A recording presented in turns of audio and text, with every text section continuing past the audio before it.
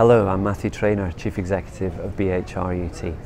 I've been at Queen's today with Daniel Elcleys, Chief Executive of London Ambulance Service, and we've been talking about how his very busy service and our very busy emergency departments can best work together to give people who are very unwell the best possible care that we can now and into this difficult winter we have ahead. We've got a couple of ideas about how we can work together to that effect, so keep an eye on the intranet to find out more of what we've got planned in the weeks ahead.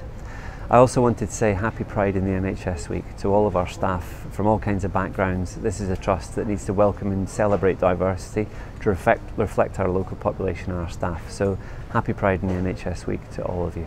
I hope you've got a good weekend ahead in store, whether you're working or whether you're taking some much needed time off, and I'll see more of you next week. Thank you.